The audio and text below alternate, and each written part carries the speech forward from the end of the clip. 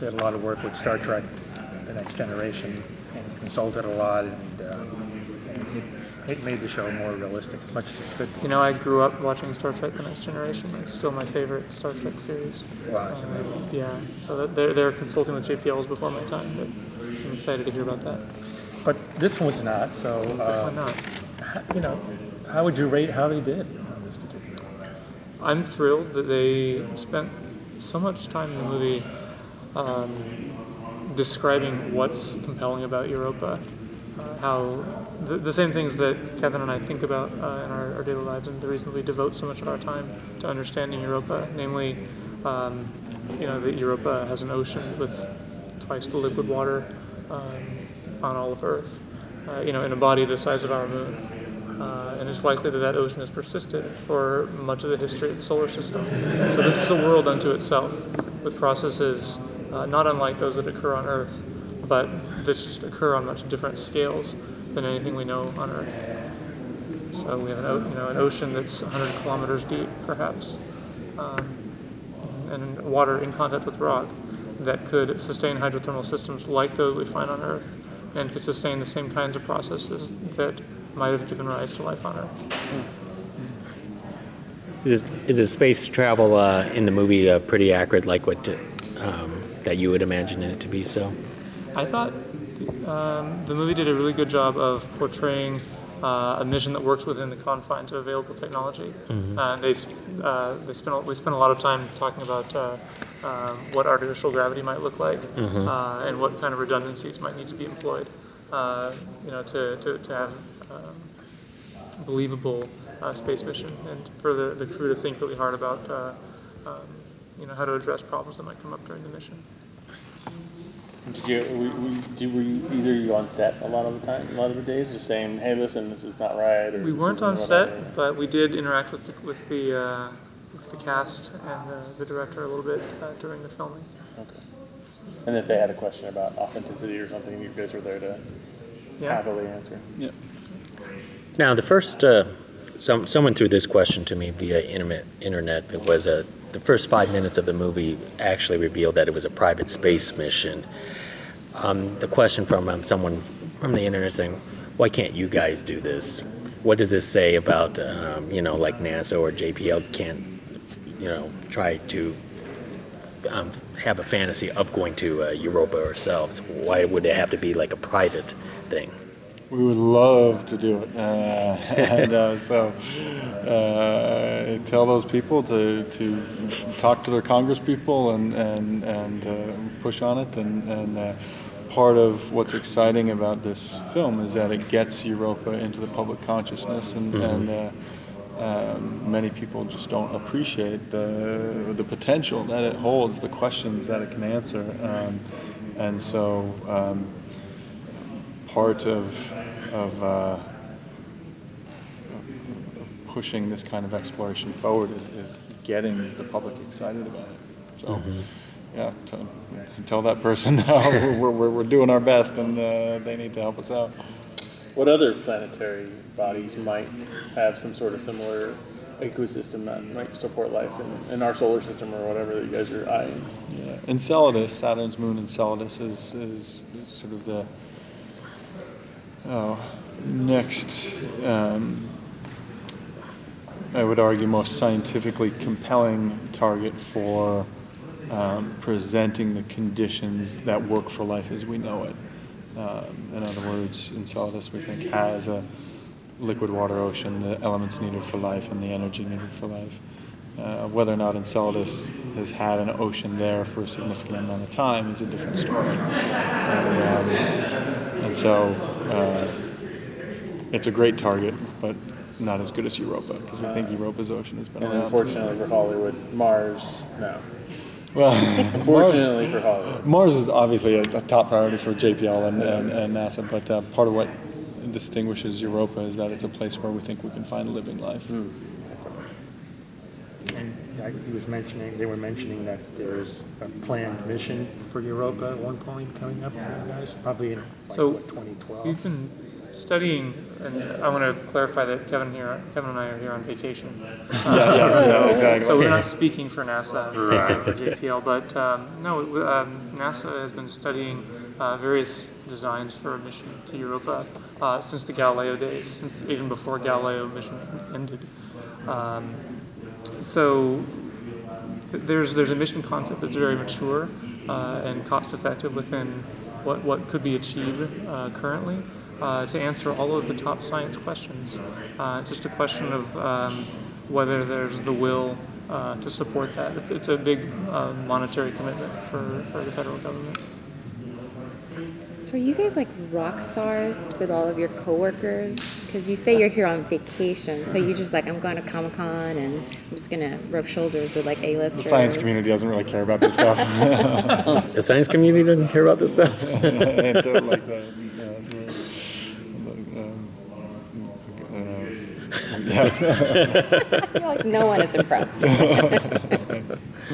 Is robotic exploration probably the best way to proceed in exploring our galaxy? Well, I think the human role in space is complementary to the role of science in space. Certainly, just as we have spread around the world over the millennia to occupy all of it, I believe that there's a future for humans in living on different planets and enjoying these different environments. But understanding them scientifically is just a different pursuit that's best achieved remotely. And there's a lot of talk about the science, the hard science of Europa and Europa Report. And I was just curious, they travel the whole length to the moon awake, right? There's 12 months, 18 months. Is that long of a possible space journey? Is that possible these days? Bigger engines, bigger rockets. Yeah. I mean, they mentioned in the film that they have to spend a lot of the time in the place where gravity is generated, right? Because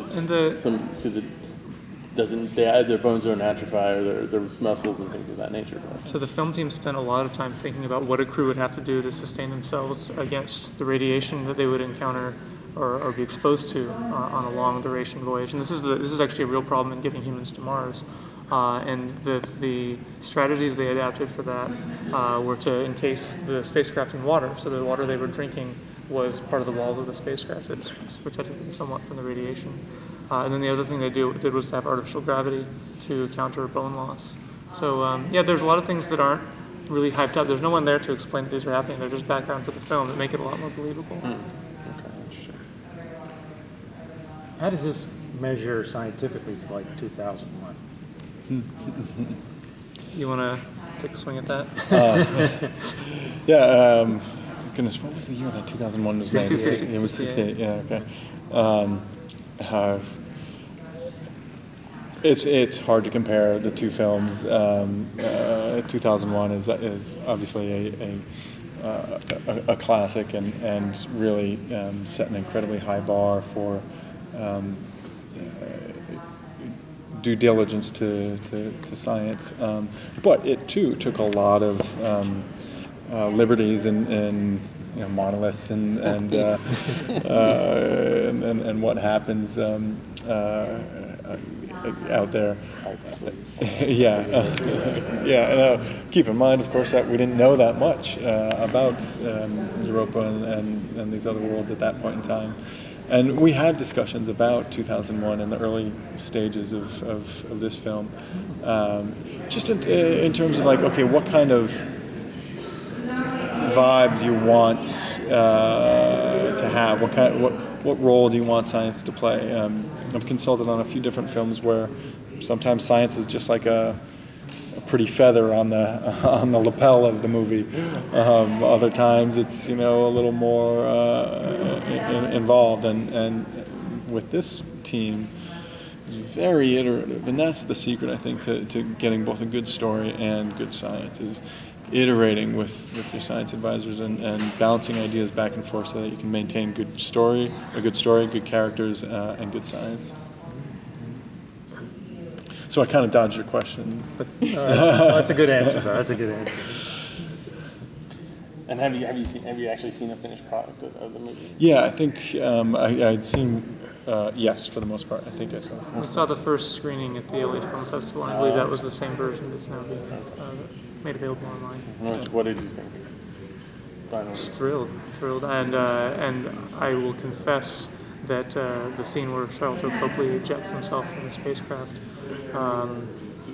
still brings a tear to my eye. I think he did a good job in acting that, and I think there's a lot of drama in the movie that's believable, both technically and in a human sense. Yeah, and the way they portray scientists is very refreshing.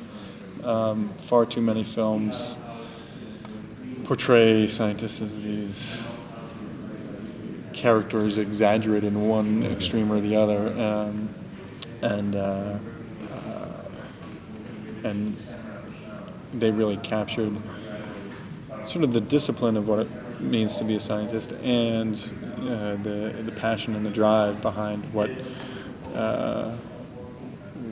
why we are so captivated by some of these big picture questions and why we would sacrifice so much for some of these questions.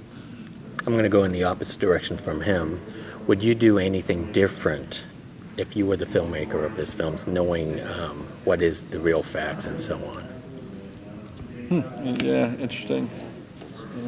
Well, I'm imagining what you would say, and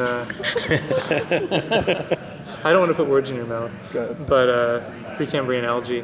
Yeah, there are tiny little things here and there, but those are just minor things. Yeah, those are just very, very minor things, yeah, in the big picture. No, I was thrilled. One of the things that I think Steve and I were both very happy with is that they didn't.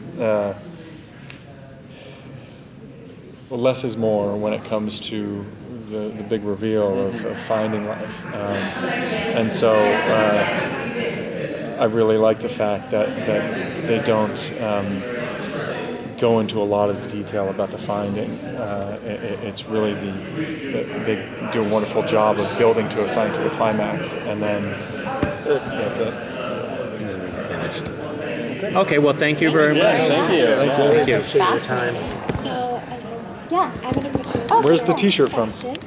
And then you guys. What's that?